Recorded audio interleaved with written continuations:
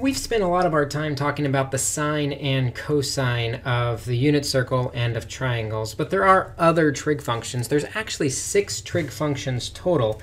And while we use sine and cosine the most, we should be familiar with what other trig functions exist. And to set this up, let's start with our little circle. The unit circle that we've come to know and love. And we're going to draw a distance here. And for now, let's just call it r. Let's not make it a unit circle. And it has an x coordinate and a y coordinate. Its points are x, comma, y. And what we know is there are several trig functions. Each trig function has a ratio. And we're going to look at what happens to that ratio if the radius is equal to 1, if we have a unit circle.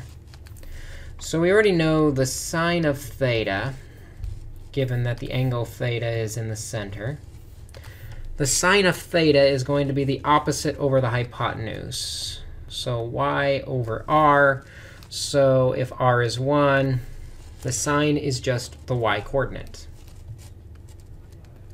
We already know the cosine of theta is the adjacent over the hypotenuse r. And if the radius is equal to 1 and we have a unit circle, the cosine is just equal to x. But we also have tangent that we've seen before.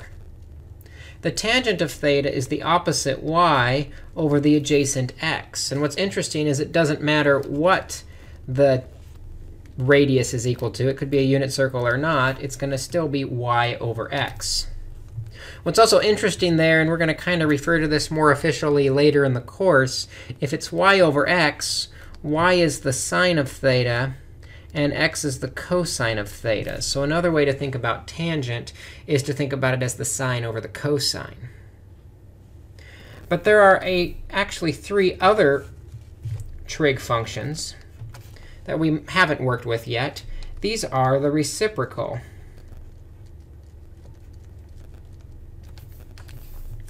If I were to take 1 over the sine of theta, the reciprocal of the sine of theta we're going to call the cosecant of theta. And so it's just the opposite ratio of the sine.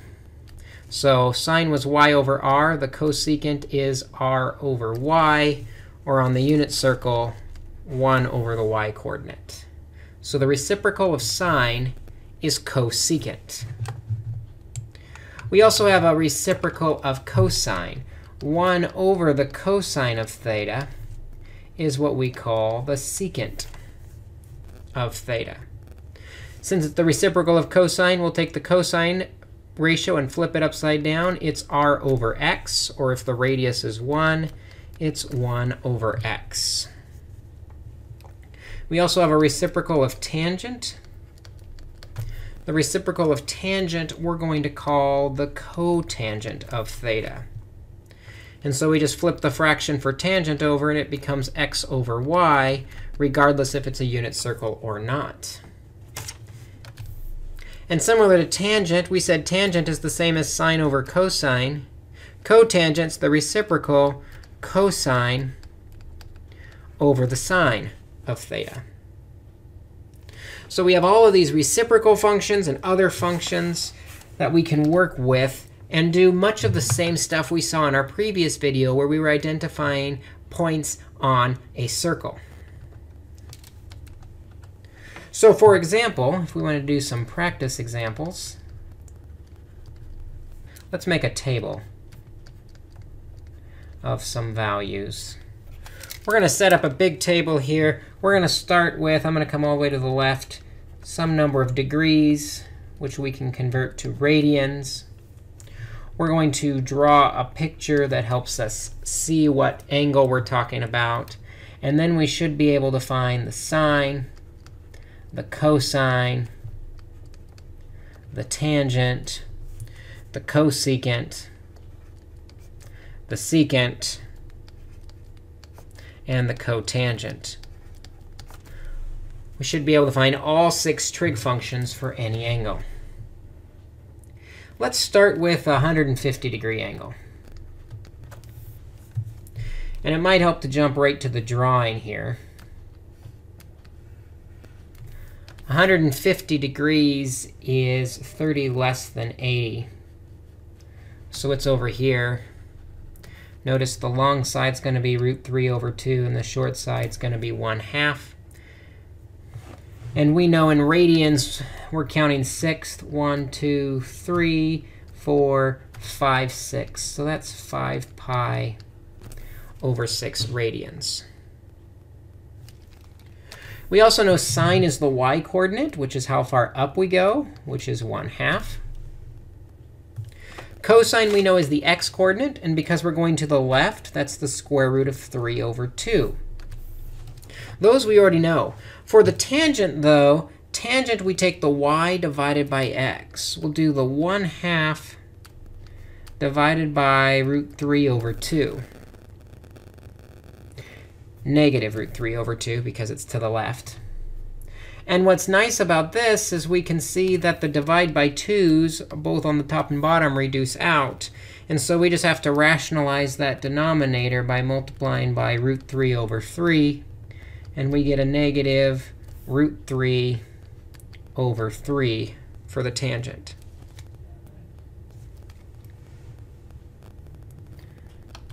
The cosecant. Cosecant is the reciprocal of sine. So if I flip the sine over, the reciprocal of 1/2 is 2. For the secant is the reciprocal of the cosine. So the reciprocal of the cosine is going to be negative 2 over the square root of 3.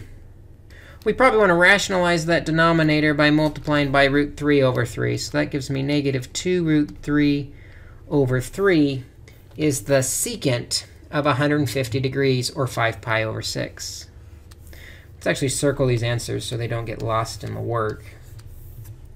And for the cotangent is going to be the reciprocal of the tangent. And notice we had 2 equivalent fractions. If we take the reciprocal before rationalizing, we don't have to rationalize again, which is nice, which gives us negative √3/1, or just negative square root of 3. And so we're able to find all 6 trig ratios for 150 degrees, or 5 pi over 6. Let's try another one. Let's do, this time I'll start with the radians. Let's do 7 pi over 4.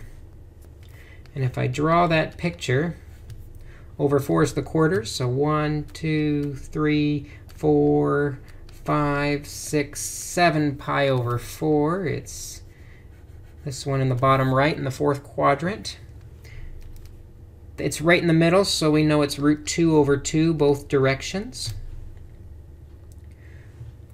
It's also 45 degrees less than 360. So if I do 360 minus 45, I'll get 315 degrees. So I know that's 315 degrees. And we should be able to fill in the sine and cosine quickly at this point. Sine is √2/2. But it's negative because the sine, the y-coordinate, is down. The cosine is to the right, so it's positive √2/2. Go ahead and circle those, because those are final answers. And then for the tangent, we're going to divide the sine divided by the cosine, or the y divided by x. √2/2 divided by √2/2. And the y, the numerator, is negative. So when we simplify that, we know the answer is going to be negative. And what's nice is anything divided by itself is 1. For the cosecant, cosecant is the reciprocal of sine. So if we flip the sine over, or flip the y-coordinate over, we get 2 over negative square root of 2. And so if we rationalize the denominator by multiplying by root 2 over 2, we get 2 root 2 over 2. And the 2's divide out, so the cosecant is just the square root of 2. And of course, I'm not going to lose that negative sign that came with it. So the cosecant is negative square root of 2. Secant is the reciprocal of cosine. And you can see in much the same way, we'll take the reciprocal and rationalize the denominator. It's just going to be the positive square root of 2. Positive because the cosine is positive, so the reciprocal has to be positive. For the cotangent is going to be the reciprocal of the tangent. I don't think I drew the connecting lines. Cotangent's the reciprocal of the tangent. The reciprocal of -1 is just -1. And we've now found the 6 trig ratios of 7 pi over 4, or 315 degrees. Let's do one more, maybe one that's a little more interesting. Let's do 90 degrees, which we should know is pi over 2. If we draw that picture, 90 degrees or pi over 2 is straight up. And so we know the coordinates are over 0, up 1. Which means the sine is the y-coordinate, 1. The cosine is the x-coordinate, 0. And the tangent is y divided by x. Y is 1, divided by x is 0. And what's interesting here, you'll see, is 1 divided by 0 is undefined. The tangent of 90 degrees, or pi over 2, does not exist. It is undefined because we cannot divide by 0. For the cosecant, cosecant is the reciprocal of sine. The reciprocal of 1 is 1. Secant's the reciprocal of cosine, but the reciprocal of 0 is 1 over 0, which, again, we're going to say is undefined and does not exist. So what we're finding is all 6 trig ratios don't necessarily always exist. The cotangent, though, does exist, because the reciprocal of 1 over 0, tangent was 1 over 0, is 0 over 1. And 0 over 1 does exist. 0 over 1 is 0. And so now we end up with our 6 trig ratios: sine, cosine, tangent, cosecant, which is the reciprocal of sine, secant, which is the reciprocal of cosine, and cotangent, which is the reciprocal of tangent. Those relationships are going to be very important to us, especially when we get into our next chapter. But for now, we're just going to get used to calculating the values. And we're going to do something else that we did in our previous video. But this time, we're going to extend it to all 6 trig ratios. If the cosine of theta is equal to 3/5, and theta is in quadrant, let's do 4.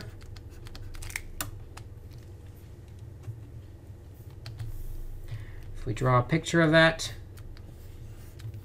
theta is in quadrant 4. And what's important there is that the x is positive because we're going to the right, and the y is negative because we're going down. Now, in our previous video, we learned that sine squared of theta plus cosine squared of theta always equals 1. We know that cosine is 3/5, so we have sine squared of theta plus 3/5 squared is equal to 1. Simplifying, we have sine squared of theta plus 9 over 25 equals 1. Subtracting the 9 over 25 leaves behind 16 over 25. And taking the square roots of both sides, we know that the sine of theta is 4/5, plus or minus 4/5. With this information, then, we should be able to fill in all the trig functions. Sine of theta, the sine has to be negative because it's the y coordinate. We already know the y coordinate's negative. Sine is negative 4/5. Cosine of theta was given to us. That's 3/5. Tangent of theta is y over x, or sine over cosine. Tangent's negative 4/5 divided by 3/5. And the over 5s are going to reduce out. And so we're just left with the tangent being negative 4/3. From here, the last three trig ratios should come quickly. The cosecant of theta. Cosecant is the reciprocal of sine, so it must be negative 5/4. The secant of theta is the reciprocal of the cosine, so that must be 5/3. And the cotangent of theta is the reciprocal of the tangent, so it must be negative 3/4.